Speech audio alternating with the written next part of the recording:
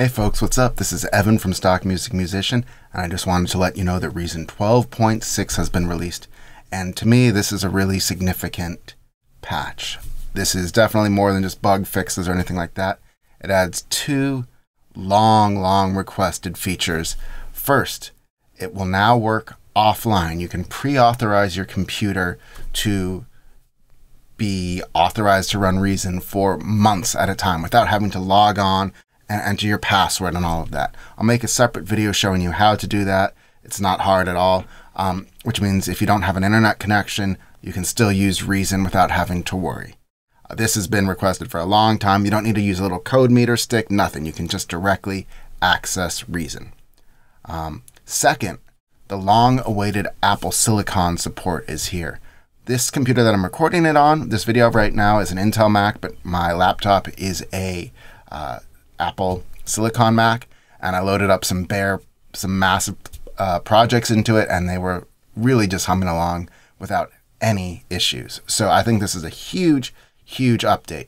And the thing that I'm really glad about with this is that it basically means that all of the tough technical coding that they needed to do for Reason 12 has now been done. Theoretically, a lot of their technical debt for just technology underlying, modernizing Reason has been done, which now will hopefully free them moving forward to pivot into a much more exciting, innovative DAW, more interesting instruments, more interesting, interface changes, maybe streamlining the UI or the sequencer or something. 12.6 has added remote support for a myriad of new controls. You've got Arturia's, several of their most popular keyboards, the Native Instruments Complete Controls, Novation Impulse, and also have updated the remote mapping for a lot of controllers. Also some bug fixes. So all in all, I think this is a great update. This to me is kind of like they shipped Reason 12 way too early.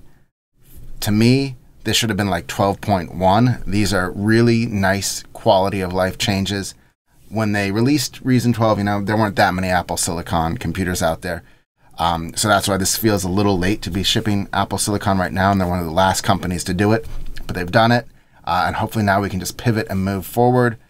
Unfortunately, for those of you that aren't running Reason 12, I don't believe that this Apple Silicon support is going to be backwards compatible.